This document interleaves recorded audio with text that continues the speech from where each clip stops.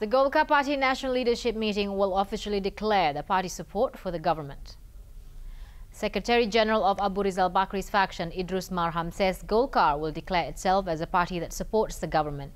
Idrus adds this support is unconditional and the party will not ask for ministerial positions in the cabinet for its cadres.